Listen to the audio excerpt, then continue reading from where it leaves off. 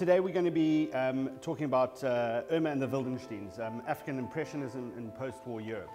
Now, there's quite a lot going on here, and there's going to be sort of a couple of tangents, so you'll forgive me. I'll try and stick to my notes as much as possible, but I suppose there's lots of different directions that we can go in, and the paintings. I suppose one of the beauties of the paintings is that they are surrounded and swirl with narratives and different biographies, those biographies, I suppose, are the real storytellers.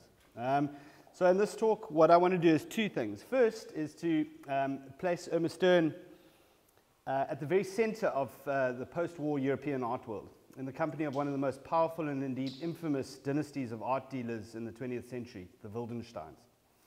Against this biographical backdrop, my aim is to reframe our understanding of Stern not as she is traditionally read in terms of her German expressionist influences and origins, but instead as a harbinger of a moment that I would like to term African Impressionism.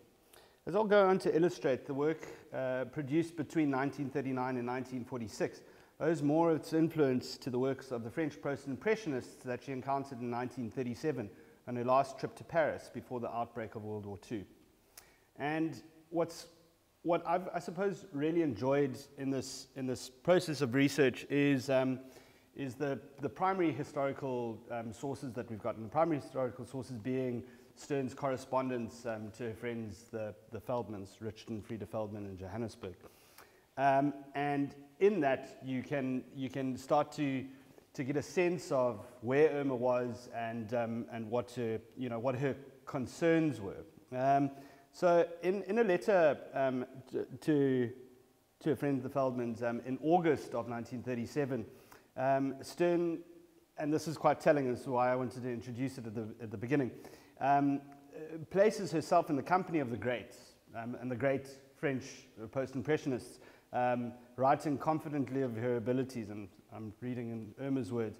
At present I feel I can do the same as the best here, and that is to say the best living, and strangely enough, Gauguin and mostly Van Gogh seem to me like very much a level I have also reached.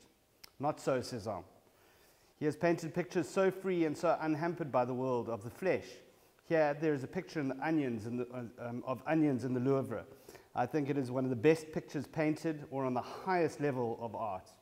I stood still, and I still think of that picture only today. So this is Irma, and this is sort of, I suppose, contemporaneous with the period 1937 of when she was writing, loosely give or take a couple of years. And I suppose this is, we can see the image of how she would have projected herself and presented herself to the public. Now, it's quite interesting, I suppose, that her in 1937, and it's her last trip to Europe, placing herself in the company of the greats, because at the same time, and then this is sort of new research that I managed to do, that she goes on to have her famous exhibition, Peintures D'Afrique in Paris in 1947, 10 years later. The Cézanne was being shown by the same gallery in New York at the beginning of the year. So it feels, I suppose, like on the one hand serendipity, but on the other hand, Irma's, I suppose, in the center of this very, very big narrative that I think she still needs to be recontextualized and viewed in today with her contemporaries like Cézanne. So this is just an interesting article I found in the New York Times, and this was the first time that a quantity of Cézanne's had been taken to America. So I think it says that I think there were 86, New York is always funny because of the street names, which are numbers, but it was probably the biggest Cézanne show ever held here. There were 68 oils. It was on 64th Street, but there were 68 oils and 17 watercolors at the time, and you'll see, so that was in the January of 1947, and in the August, October of 1947, Irma takes 117 pictures to Paris in the same gallery. So it's just interesting to see the sort of sort of contemporaneous nature of what she was doing. This is the catalogue that was accompanying the Cézanne show at Gallery Wildenstein.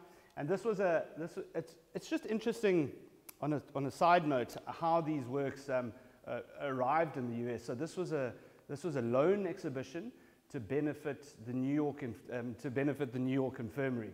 And remember, 1947 was immediately post-war, so it was interesting because I suppose it sets up the scene to introduce who the Wildensteins were, and that's why this is I was really very glad when I found this because it starts to suit my thesis.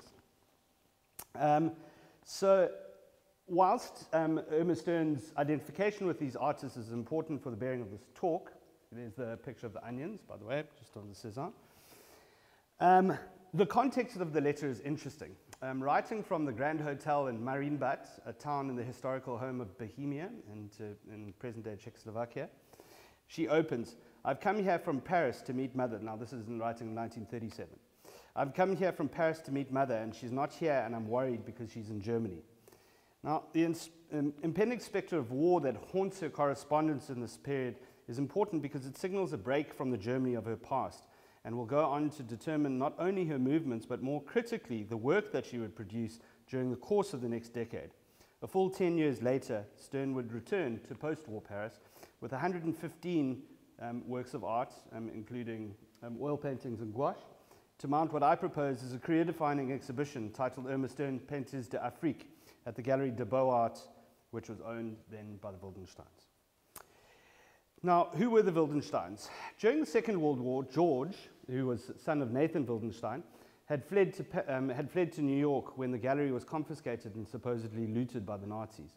His father, Nathan, was an Alsatian-born Jew, born in 1951 in the gallery of Feigerschein. And he also, in his life, had fled to avoid conflicts. In this instance, to France in 1870 to avoid the Franco-Prussian War when Alsace was annexed by the German Empire. It was here when he was working as a tailor in Paris, so the legend goes. Let's just go down to, this is Nathan. When he was working as a tailor in Paris, so the legend goes, that he began his art dealing when he served as the intermediary for a client who was selling paintings. After a period in the Louvre, educating himself in art and looking at as much art as possible, so he found his heavenly disorder, and the Wildenstein Empire laid its foundations. There's his first shop front. This was in Paris. This was he had partnered with Gimpel and a friend of his, Gimpel, when eventually he went solo. This is a picture of his son George. So this was sort of second in the generation. The sons of George are Guy and Alec, and they still are sort of infamous art dealers in the world and sort of famously dragged through the press recently with a tax bill of, I think, something like 50 million euro that the French government has been trying to get out of them, and they've been fighting for years. But that's another story. That's this generation. So the Wildenstein Empire laid its foundations. More accurately, as a struggling antique dealer, his eye was drawn to 18th century pictures, which he began buying before they became fashionable. And that's also interesting because, as we'll see, this is a consequence of the Industrial Revolution and I suppose a breakup of the French countryside. So suddenly these 18th century pictures were available to the market when previously they had been sort of reserved for the aristocracy and that sort of aristocratic buying. So this was it's quite interesting, the sort of the development of what objects become traded and what objects sort of become valuable, and that's why we'll get to Irma Stern and I suppose how the body of work that she mounts in Paris becomes so important in this sort of grand history and grand trajectory of art. So George had joined the company in 1910 after Nathan had opened their New York gallery almost a decade earlier at the turn of the century. He set about formalizing the system of research established by his father and overseeing the opening of the gallery in London in 1925. So they were quite prolific in their dealing. Partnering with an art dealer, Paul Rosenberg, George and Paul, under sort of the watchful eye of Nathan, once even had an exclusive contract to Pablo Picasso, and dealt extensively in Claude Monet. They were some of the pioneers of dealing and bringing the Impressionists to market, whilst producing ambitious catalogue raisonnés on Paul Gauguin, amongst others. So it's very interesting that, you know, Stern has already identified herself in this kind of company, you know, so very confident in her own abilities, and, you know, the Wildensteins thus seemed like quite a natural fit in this example. Interestingly, Nathan had sort of is described this whole time as looking on with sort of a jaundiced eye at the dealings of Rosenberg and his son George, because he sort of, you know, being an old masters dealer, he didn't, you know, he sort of discouraged this kind of new trade, and so when he passed away in 1934, I suppose the wheels start rolling with in different directions. The art world was in transition. For centuries, the only people, as I mentioned earlier, who had bought and sold oil paintings of any quality were the aristocracy in Europe. There were marriages to arrange, mistresses to flatter, and chateaux and castles to fill with whimsical landscapes and frolicking nymphs. But by the end of the 19th century, the same aristocracy was at the tail end of a 200-year-long decline, ground down by industrial and political revolutions. 2 years later, then in 1936, and can anybody tell me who the man on the right is? He's rather young, Marcel Duchamp. So then 2 years later, in 1936, George would hand over the Wildenstein Gallery to Marcel Duchamp, and they would mount a career, well, I suppose an era-defining exhibition called the International Exhibition of Surrealism. So here, Duchamp was sort of the arbitrator, and this was, in many ways, this was seen to be the beginning of the end for the Surrealists. The show eventually happened in 1937, 2 years before the outbreak of war, and it was, I suppose, filled with all of the kind of ennui of an impending war, and it was trying to sort of flip the modes of sort of traditional display and presentation, very much in the spirit of the Dada, the later Dada movement. And interestingly enough, you can see in this was it's quite funny. This figure was sort of an automatron, and it was sort of the first sort of idea of a human Frankenstein or a human robot. This was Andre Breton's sort of costume, and he walked along like a, you know, sort of this sort of, you know, walking zombie. It was, and the exhibition itself was more like a sort of a modern day installation in, you know, exceptionally avant-garde for its time. You can't really see in the slide, and the slides reproduced very badly because it was very dimly lit. And Duchamp had hung anthracite sacks from the ceiling, and which filled the environment as people walked with this like musty, soot-covered smell. It was like quite noxious for the audience. And I think outside there was a broken down car with kind of, you know, this sex doll that had been erected, and there was, you know, so it was very avant-garde, and, you know, audiences were left pretty mystified at this point.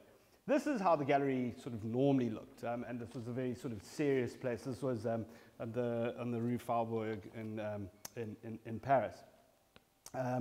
So this sort of surrealist exhibition, it's just interesting to sort of place it in context. This was just pre-war, and was sort of how events were ramping up. And this was kind of represented a decadence that Irma, I don't think, would have appreciated, and speaks in a way to how she was out of time with the avant-garde of European art during the interwar years. Instead, we find Stern how I term her, an anachronism. That is, belonging to an earlier period with different concerns that retreat rather than advance into the grand scope of European modernity. So I think, you know, and that's always very interesting, I suppose, in terms of South African art history. We always seem to be, we've got, you know, a sort of a period of cultural lag where you know, we are, and it's very interesting in this exhibition where, you know, work is produced out of time with the way that it is in the rest of the world, or, you know, how we constantly, I suppose, are revisiting and catching up to the rest of the world as the world has, you know, moves on with other concerns. So that is belonging to an earlier period with different concerns that she had taken. So Stern, as I go on to argue, had taken what she could from German Expressionism, but with the advent of war, her sensibilities began to shift according to geopolitical forces beyond her control. Now, African Impressionism is a tricky term, and as I'll say later, I mean, Impressionism is technically not even correct. It would be more sort of a post-Impressionism, but putting African in front of anything is bound to raise eyebrows, especially when it's in front of a term with such a traditionally loaded European history. Furthermore, there's a question of heterogeneity. Africa is a big place, but be sure Irma saw a lot of it. Indeed, more than I have, and most certainly at a different time. I'd like to argue that this work from this period between 1939 and 1947, that I'm for convenience sake calling her individual period of African Impressionism, is more in fact indebted to the post-Impressionists that Irma placed herself in the company of at the introduction. I must also preface at this stage that it wasn't to be sustained. So this between 39 and 47, Stern is working in a particular mode. As I suppose Europe opened up after 47, and she started traveling back in Europe again,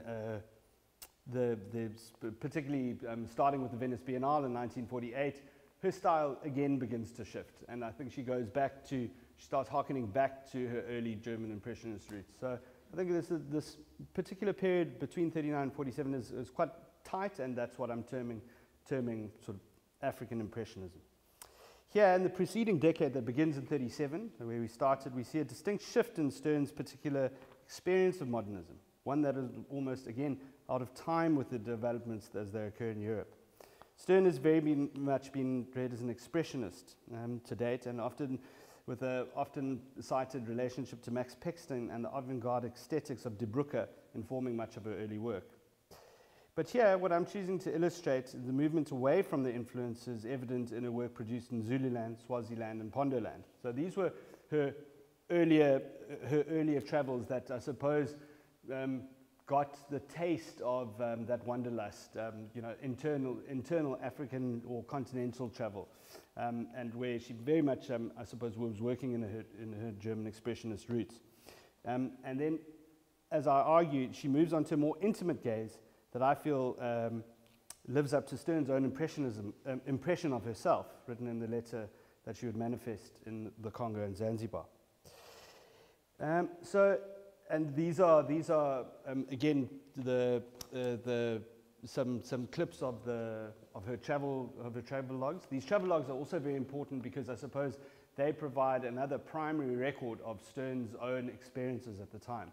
So she kept a diary and a visual diary a lot of the time with sketches and books. And I think Congo was published first, and then Zanzibar is a cumulative book of her two trips. So the impetus for this lecture, I suppose, where it began was, where my interest in this period began was with these two pictures, you know, we sold a Watusi woman with mountains on the right, and Arab, well, what is loosely termed Arab, or as I would prefer to have had a title, Portrait of an Omani Nobleman, which was sold in May and October of 2019. So these were sort of my entry points into the research, and how the paintings that sort of began this exploded view. And it's quite interesting because they bookend both her Congo and her Zanzibar excursion. So she returned twice to the Congo and twice to Zanzibar between 39 and 46. And these two portraits effectively helped me define the golden age of Stern's wanderlust. So this middle period is what we call, what's loosely referred to as Stern's golden age. It's noteworthy to mention at this stage that these two similar paintings, there's two similar paintings that are held in the Rupert Museum's collection. So it's just for reference. I gave this talk first at the Rupert Museum, and so it was just quite interesting to see how these why these works have been so collectible, and also gives us thus gives the presentation a certain immediacy that allows us to reflect on the lasting impacts of Stern's production whilst examining the multiplicity of biographies and narratives that inform her work.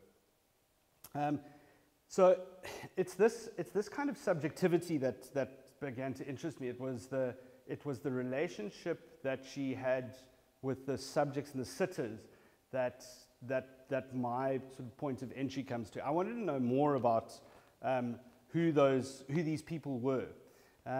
And for the figures represented in Stern's work, and more importantly, the virtually inaudible traces left by those that enter and exit her world, haunting the space around the canvas with their unspoken histories. And what struck me about these works is was how much historical texture was lurking in the space around these canvases.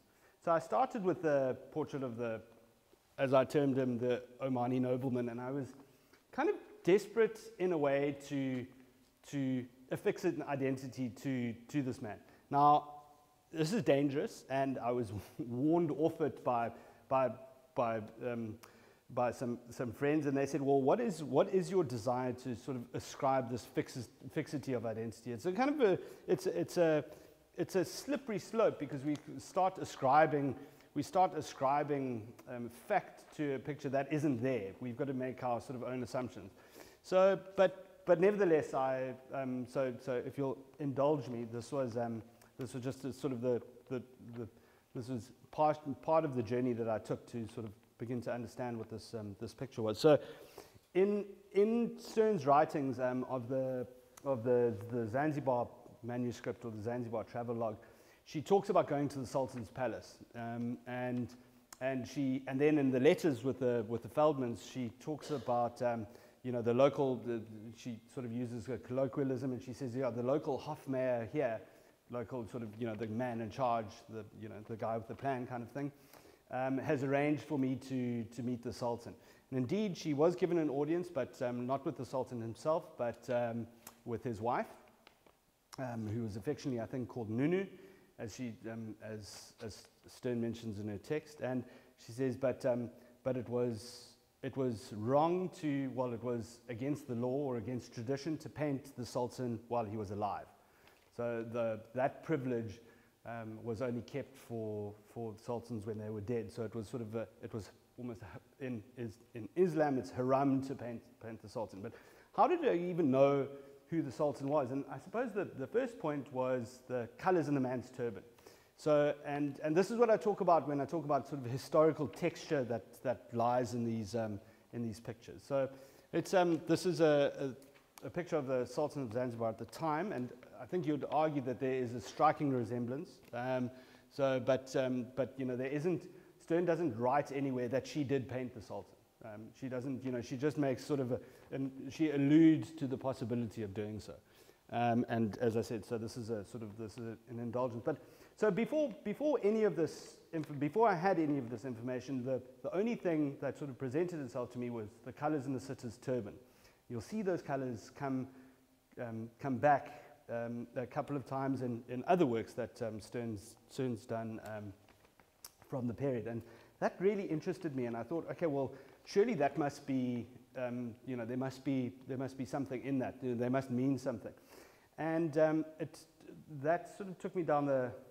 And then you'll see another representation of the same colors, and then you'll see a member of the the Said dynasty. So I thought, okay, well, how to decipher what these colors actually mean, and it goes back to the history of Zanzibar. So Zanzibar was actually owned by the Omani nobility, and I think it was it split in 1870 when a sort of a cadet class of the Omani nobility sort of tried to establish their own sultanate, and there was a bit of a war between brothers and cousins, and so the Said dynasty was established and ensconced on the island of Zanzibar, of then what was termed the Swahili coast, and it was a vital point because it was a strategic trade route, but the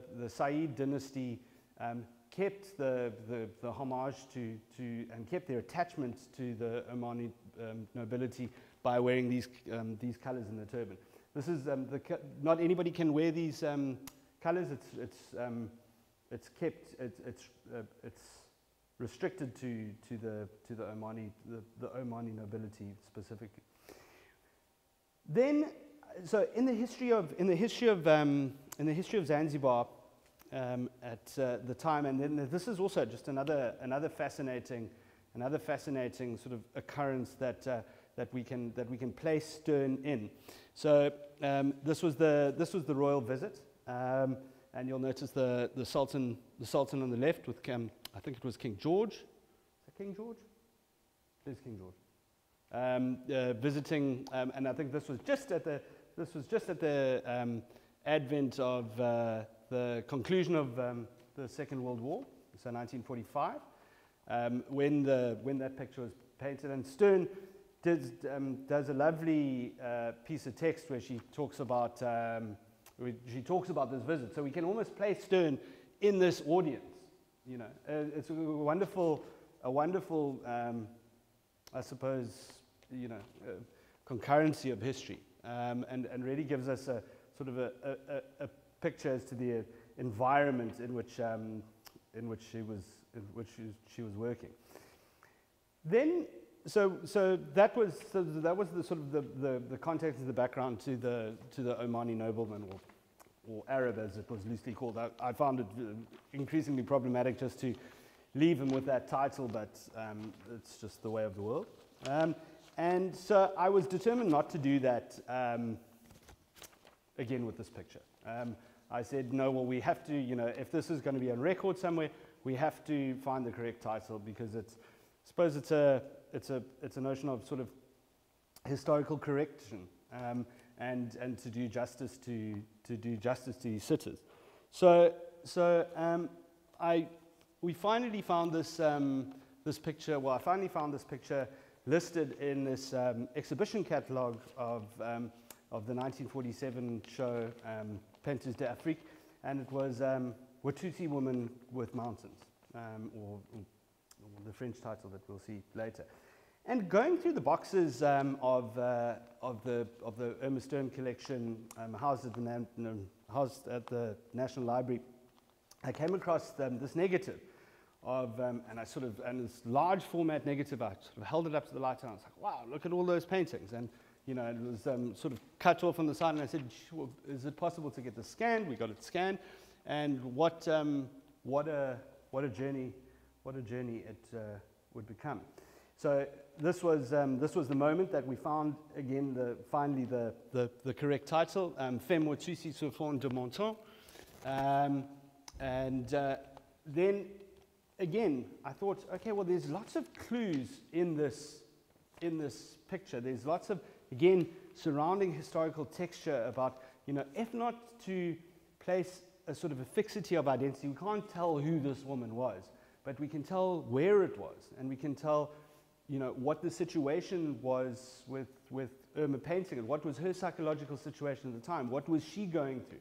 Irma's mum had died just before this period, and Irma was, she talks about going, I think it was 200 kilometers north of Elizabethville, which is present-day Lubumbashi, to the Kivu, and she calls it the Kivu, to go and paint the Watusi, who she regarded as, you know, sort of African nobility that had descended from the Egyptians, and these very tall people, and there was incredible nobility. And so then at the stage, and then she writes about going to visit the lava fields, and Lake Kivu is actually situated on the Five Volcanoes National Park. And so I would argue that in this painting, those are actually the mountains, are actually the five volcanoes of the Five Volcanoes National Park. It's got a new name now, which is in present-day Rwanda. And so that, again, I'm talking about like trying to fill in the larger historical texture around these pictures, and we'll see how that we can expand it. Sorry, I just must keep my time. As I said, there's lots of different avenues and junctions that we can run down with this talk. So this was then so I started going through, and I wanted to attach a catalogue to that negative. So and then I came across this exhibition, this catalogue for the exhibition, which was at the Gallery de Beaux-Arts, which was the Wildenstein Gallery, and shown in October to the 3rd of October to the 2nd of November 1947. It's very interesting at the same time because Irma and this exhibition was actually set up with the aid of the South African and French governments. And Irma, again, in her letters, and this I thought was fascinating because I think she was sort of working, and she got herself sort of caught up in a sort of a bureaucratic kind of exchange here, diplomatic exchange. So it was set up by the government, and she said before she was handed a briefcase to take to the French government full of papers. She doesn't say what, and she kind of just makes this sort of, she utters the gesture that, so maybe she was potentially moving state secrets around, or she would, it's a very interesting sort of, I suppose, setup that this exhibition was actually conducted around. The French government bought a work from this exhibition, which was the Sultan's Palace, and then works from here were then, I think, sent to Rotterdam and then to London afterwards. We've got the London catalogue that we'll go through in a bit. So this is just the introduction in French, and sort of it's I don't have the translation on me, but it just speaks about this wondrous white woman who's been traveling in Africa and has brought back all of these kinds of exotic views. And then again, I wanted to then, sorry, this picture's a little bit blown out, but I wanted to then just show some of the pictures of the landscape and then compare those to some of her gouaches to, again, place Irma within that environment and in that landscape. So this is north of the Kivu in the region of the Five Volcanoes National Park, and I think you'd argue you can get that sort of the sense of Stern's relationship to that landscape, and this is where I make my argument for not an expressionist take on relationship with the landscape, but rather one of the sort of the post-impressionists. And this is Stern. So now you start to see the Irma of 1937, who's ranking herself up there with Gauguin and Van Gogh, not quite Cézanne, who she idolizes, and thus she starts producing these kinds of works. This is Congo landscape. This is in the collection, I think, of the Irma Stern Trust. Again, I just wanted to include some of these sort of, again, you can see sort of the mountains and the sort of lush, verdant landscape, and painted in 1946 on her last visit. And this is actually on Lake Kivu. She was staying in a guest house on the shores of Lake Kivu, and she got malaria at the time. And she had these incredibly bad dreams, and as I've sort of said elsewhere, it was she was filled with this ennui because of the loss of her mother, and she writes in her letters that she would dream of her mom during this period while she was sort of staying at this guest house. So these pictures are also full of, I suppose, particular sort of emotional turmoil for Irma at the time. It wasn't an easy time for her. Again, another shot of Kivu, and then these gorgeous gouaches that she does of of water. I mean, she's really got a fascinating relationship with water. She manages to capture sort of the reflective qualities of water, particularly in her gouaches.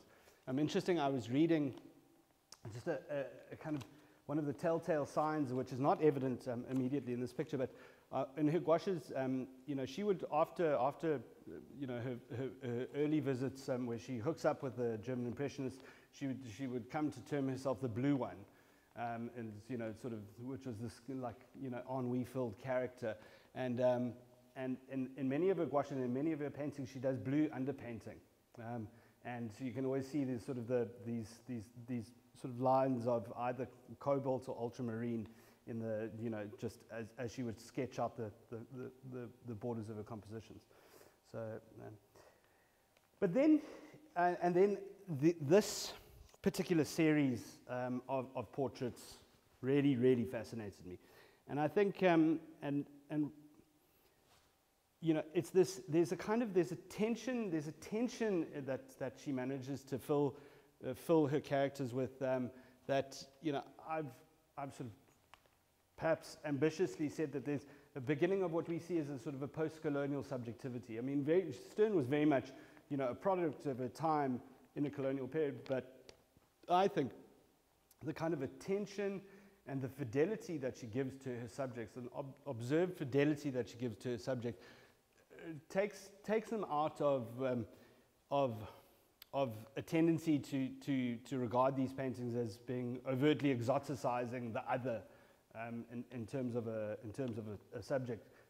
Here there's I feel a far deeper subject relationship and a relationship between sitter and artist.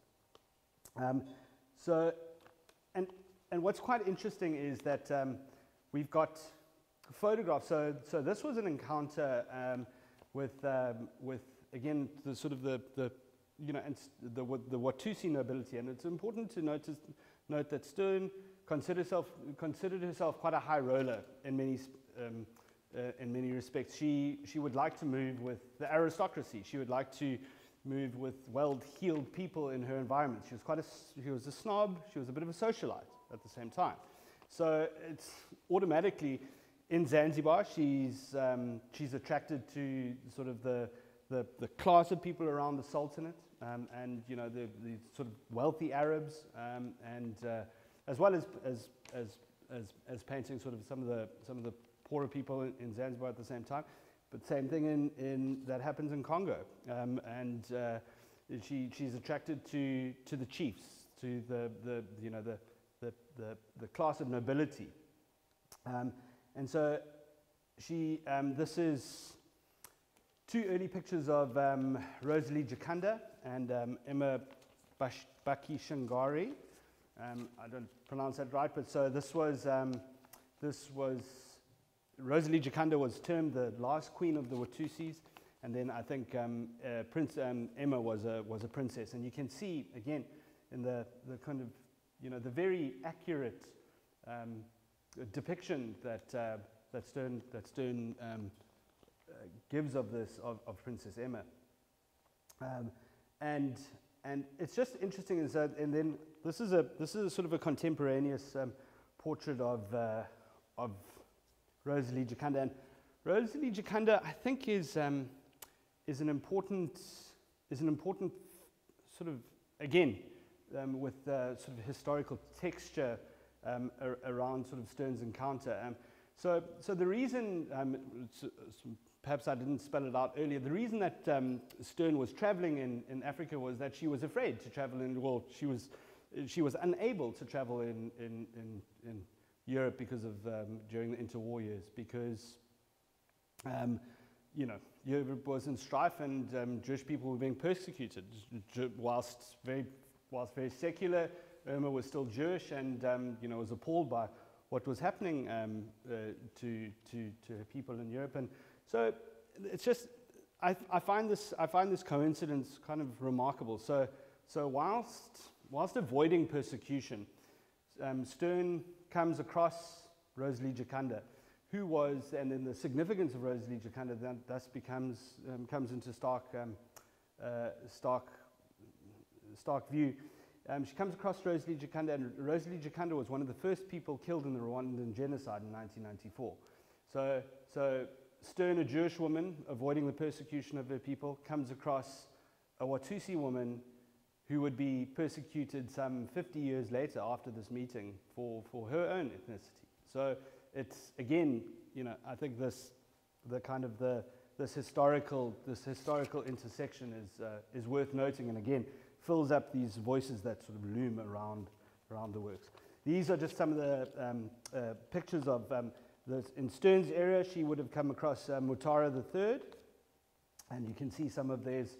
Portrait of Rosalie Gikanda on the right, and Mutara III in the middle. And again, so this is, I suppose, you know, Stern wasn't out necessarily painting the exotic. I suppose she was painting and representing histories of class relationships and histories of you know, or pictures of society as it was at the time. Obviously, it does become slightly problematic, and I suppose, and as I said, very much Stern was a product of her time. So, what the Belgian colonists had done was to also, I suppose, exoticize the sort of habits and culture of the people in the Congo, and and they had taken out sort of all the you know, with the firm hand of Christianity, they had taken out sort of any kind of ritualistic practice. So this was just merely you know, and they had sanitized it to the point that you know, there was these cultural villages that were set up for tourists to go and visit, and you know, then to see. You know, I suppose, like we would all be very familiar with in South Africa, you know, as a legacy of apartheid, where, you know, you would go to, you know, a traditional Zulu village, and, you know, you'd have a guide walk around, and, you know, so, but this was sort of stripped and controlled by the Belgians to work, and you can see that, you know, that the sort of desired effects that Stern is kind of reaching for. So I think it's, you know, it is a little bit of a push and pull when we talk about, you know, these you know, quite authentic relationships that she seems to have with citizens, and then this, you know, sort of this tendency to bask in that sort of auto-exoticization of those subjects at the same time. These are just some pictures, but again, as I said, you know, I find there's a striking fidelity to Stern's representation. She's not making anything up, you know, and a lot of the time, you know, there's this tendency to say, oh no, you know, she's just putting a flower in the hair, or etc. I think you know, it goes deeper. I think she was deeply observant. So it was it bore noticing. Before the 1947 exhibition, she had a couple of previews of these works, and this was one of those previews at the Argus Gallery. And it's very interesting in the catalogues to these exhibitions, and you can see what a big deal Irma was treating the Paris show as, because she writes in the catalogue, works not for sale. This is reserved for my Paris show, and this is where I sort of first thought, okay, well, this is quite interesting. What do these kinds of photographs enable us to do? And so we went on a bit of a historical recreation here to look for works that were shown, and these were the works that would travel to Paris later, and we can see. And yes, and this is I'm glad I illustrated this. So this is the you can see the works not for sale would be the works that were reserved for her Paris show. This is a portrait of a man named Abbe Brühl, and why I included it was he was, I think he was a German ethnographer, and one of the sort of proponents for Irma to exhibit in post-war Paris. There was, at the time, as we said, it was organized by the French, and a joint affair between the French and South African governments, but there was a cultural embargo on at the time. You couldn't actually sell art. It was because of, as Europe was sort of in a plains of reconstruction, and there was all sorts of funny business with the Nazis and looted art. So there was this full-on cultural embargo, which Stern somehow kind of avoided. And these shows, this Peintures D'Afrique, and then the Strauss and de Blanco show that we'll talk about later, was also when she took that show to London, and she also traded in London. So it's quite interesting to note how she would have sort of got around that embargo. So as I mentioned, I found two negatives in the boxes that were developed, and again, I just wanted to. So this was the other side of the Wildenstein Gallery, and I just wanted to show you some of the very serious works that were included. Again, you can see works that were some works at the Argus Gallery. Banana Carrier, I think, is in the collection of the Ruperts. Again, you can't really see, but the Omani colors come in I think it's called Rich Old Arab, which is in the collection. I don't like these titles, but that's in the collection of the Irma Stern Museum. There we go. And then this is from 1945. As I mentioned, different spectrums of the class structure that would have made up the Swahili coast on our left. This, I think, recently sold in Bonhams. And you can see sort of Stone Town in the back. We've also, the Strauss & Co. was lucky enough to handle this still life on the right. And again, the detail of the banana carrier. And Congo group. And another still life. And the Mauve Sari. This came out of, I think, also handled in the same sale as the Arab or portrait of an Omani nobleman.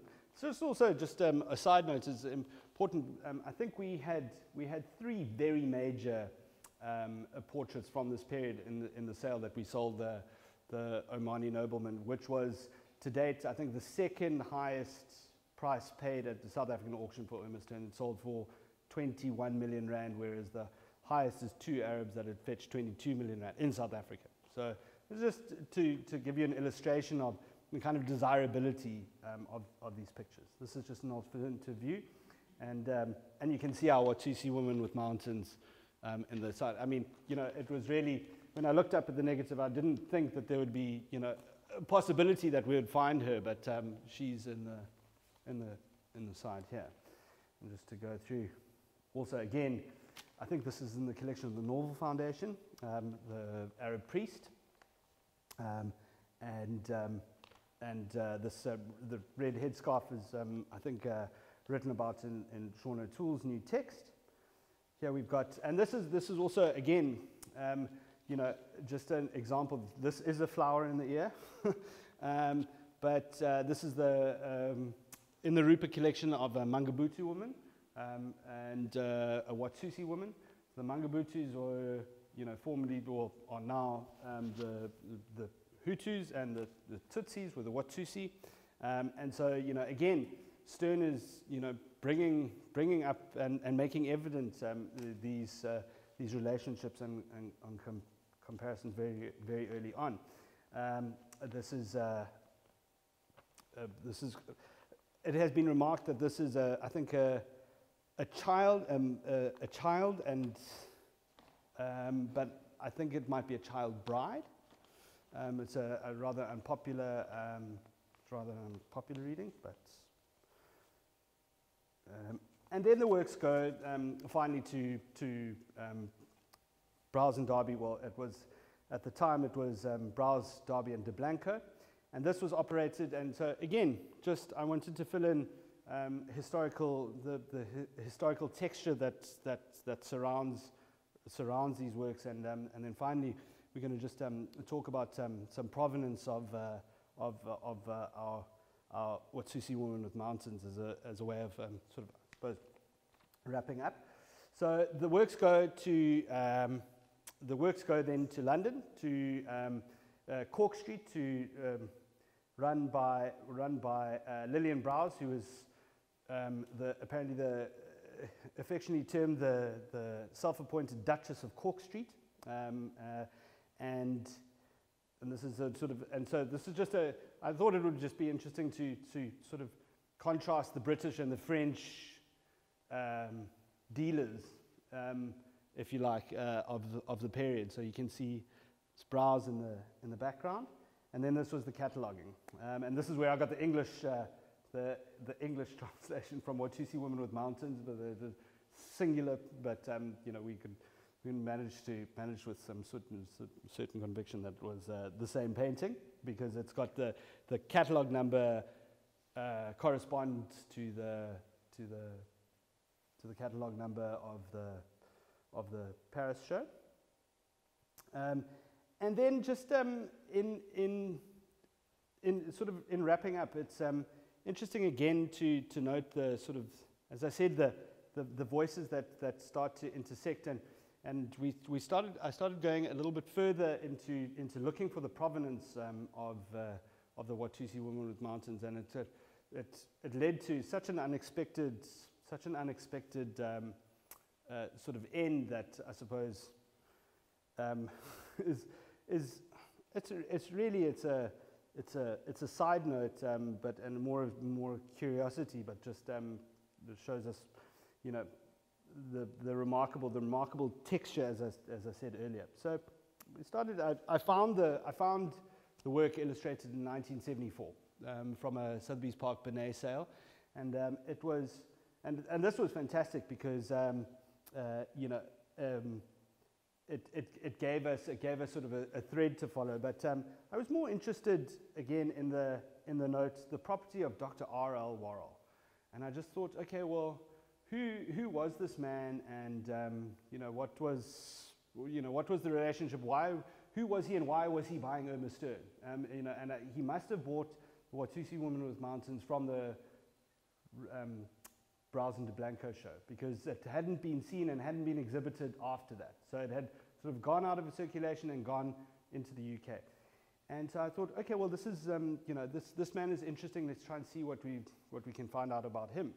And so then Albert Einstein and Sigmund Freud pop up into the equation. So Dr. R.L. Worrell was a philosopher, and you know, quite a noted thinker at the time, and he had corresponded famously with Einstein and Freud, which and the letters of those correspondence were actually sold at Christie's recently, and these are the two letters. And so you'll see this is a letter on an Albert Einstein letterhead, written in German to Dr. R.L. Worrell and Professor Dr. Freud.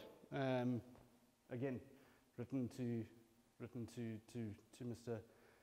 Dr. or to Dr. R.L. Worrell. So I just thought it was what an amazing sort of again sort of historical coincidence that we find ourselves in. So thank you very much. Yeah.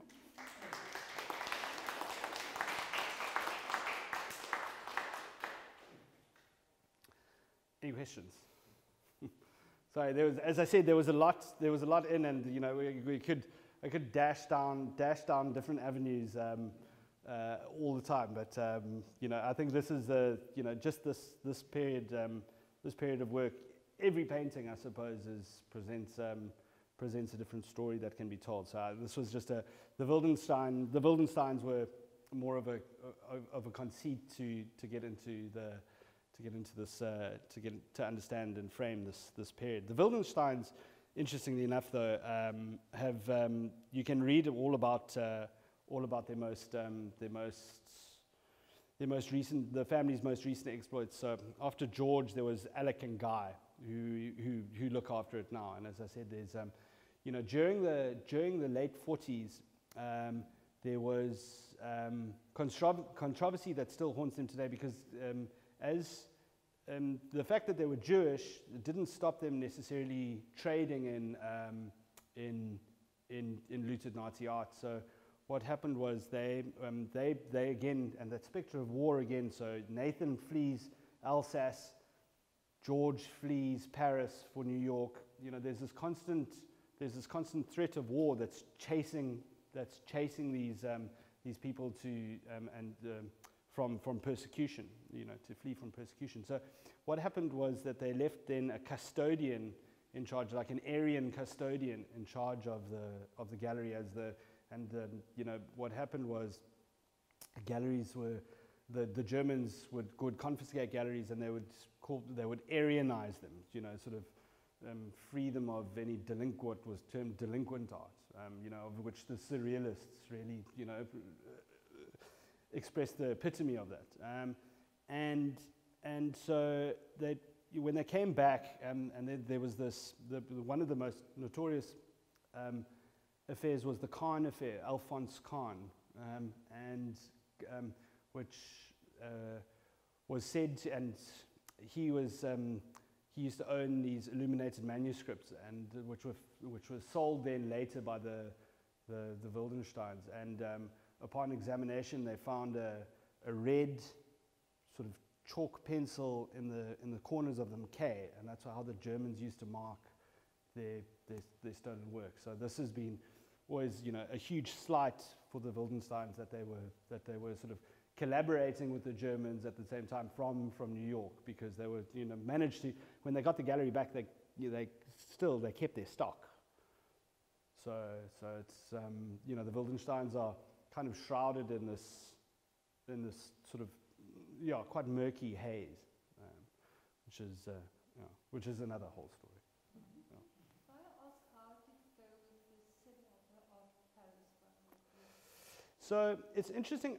So if you look at the consignment notes, so there's 117 works go for the Paris show, and then I think about 27 works make it to London, and then there was a show I think in Rotterdam, because then she was going to exhibit in Holland, and I think a bunch of works they split up. So, and I think about 30 works, I don't know, I haven't seen those catalogues, the ones that went to Rotterdam. So, I mean, there's all sorts of, you know, there's all sorts of holes in the research as well that are, you know, because the catalogues, as I said, are the primary historical data we can glean from the things, and that's how, you know, we can at least try to trace, you know, correct titles of things, because the correct titles of the paintings then allow us to make all sorts of other kinds of observations about the picture. But with an incorrect title, you know, that's the first sort of stumping ground.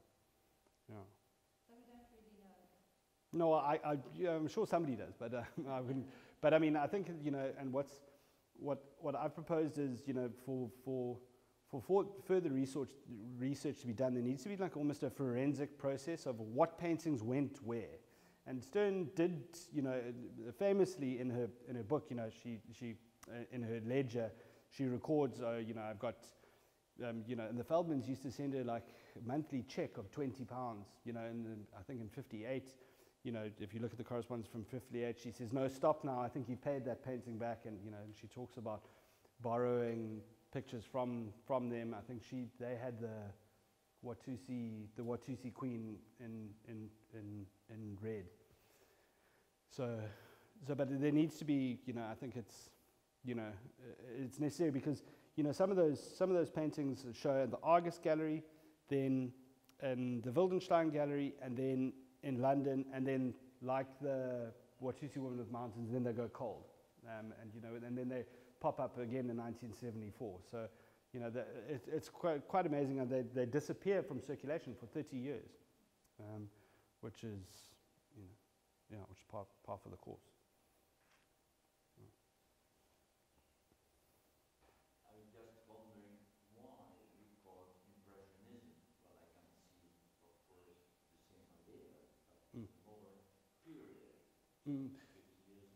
Precisely. So that's what I think. I'm glad this was asked. I mean, as I said, probably technically would have been more correct if I called it post-impressionism.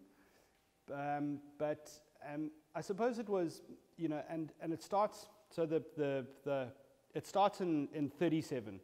And when Stern identifies, you know, so she was going to all of these exhibitions, and she identifies herself in the sort of the artistic kindred spirit of the great post-impressionists.